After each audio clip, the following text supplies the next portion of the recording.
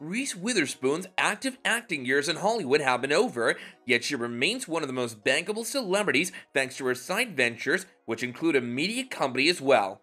Hello there everyone, and welcome back to our channel. What happened to Reese Witherspoon's production company? Well, we're about to tell you right now.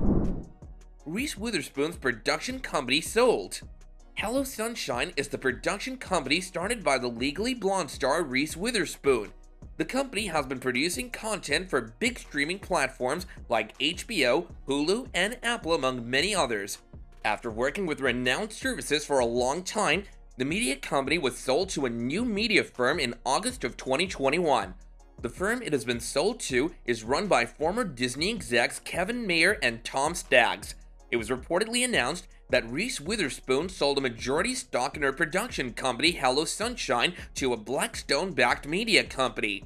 Without revealing the official terms of the deal, the reports continued, the sale values Hello Sunshine's business at around $900 million, and that Hello Sunshine was exploring a sale after receiving interest from several suitors, including Apple. This deal is part of a plan to build an independent entertainment company for Hollywood's streaming era. What else do we know about this deal? We'll tell you right now in this video. But before we do that, do be sure to give this video a huge thumbs up, subscribe to our channel, and hit that notification bell to get more video updates like this. Now let's continue. According to Hello Sunshine's official announcement, the company will be the first acquisition by the new media venture run by Mayer and Staggs, which is backed by private equity firm Blackstone. The firm is spending more than $500 million in cash to purchase shares of Hello Sunshine from its investors, including AT&T and Emerson Collective, revealed in the Wall Street Journal. Moreover, after the deal, the Legally Blonde actress still owns about 18% stake in the business and will continue to run Hello Sunshine's day-to-day operations along with the management team. As per the sources, Witherspoon and Hello Sunshine chief executive Sarah Hardin will join the board of the new company and retain significant equity holders in the new business. The name of the new board hasn't been revealed yet. Furthermore, Mayer and Staggs said in a statement, "Our platform will foster a uniquely creator-friendly culture that gives elite talent the resources they need to create and capitalize on their best, most inventive work. We look forward to backing Reese, Sarah, and their world-class team as they continue to produce and identify dynamic, engaging content for years to come." Talking about the sale of her company, Reese said, "This is a meaningful move in the world because it really means that women's stories matter, and that's exactly the very idea on which the company was founded." Why did Reese Witherspoon find Hello Sunshine? It was in 2016 when Witherspoon co-founded Hello Sunshine with Seth Rotsky, the Strand Equity founder. Witherspoon wanted to tell women-driven stories and wanted to give them the major spotlight. The website of the company reads, "Founded by Reese Witherspoon, Hello Sunshine is a media company that puts women at the center of every story we create, celebrate, and discover. We tell stories we love, from big to small, funny to complex, all shining a light on where women are now and helping them chart a new path forward. For that reason, the media company produced big hits like HBO's Big Little Lies, Hulu's Little Fires Everywhere, and Apple's The Morning Show. She starred in The Morning Show and reportedly earned $20 million from just 10 episodes of the show. Other than this, the company has also invested in other projects. With other streaming services, the company expanded its portfolio when it announced its collaboration with Facebook, Amazon, Netflix, ABC, and Starz. Reese's Book Club. Other than producing high-quality content, the company also runs an online book club called Reese's Book Club. The app boasts millions of followers.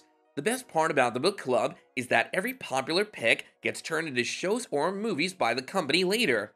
As per Hello Sunshine, our stories are shared and experienced with our community through film, television, audio, our website and newsletter, social and digital channels, Reese's Book Club, and in real life."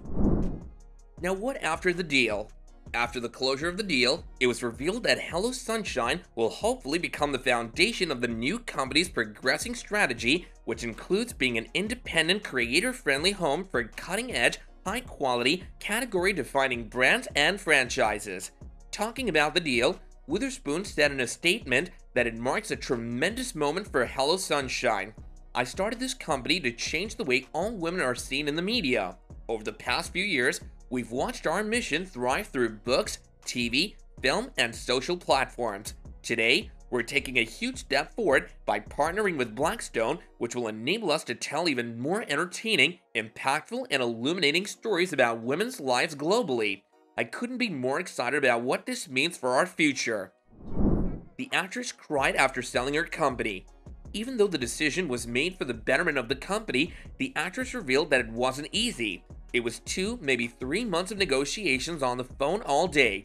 Calls at 1 o'clock in the morning. I didn't know a lot about private equity. I never sold a company in my life. I learned so much.